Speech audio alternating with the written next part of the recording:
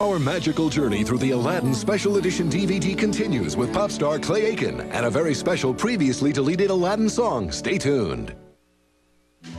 The deleted musical sequence Proud of Your Boy on the Aladdin Special Edition DVD was written for an earlier version of the film. In it, a much younger Aladdin sings to his mother about his dreams. Teaming up with Academy Award-winning composer Alan Menken, pop singer Clay Aiken brings it to life. Someone's gonna make good, cross his stupid heart.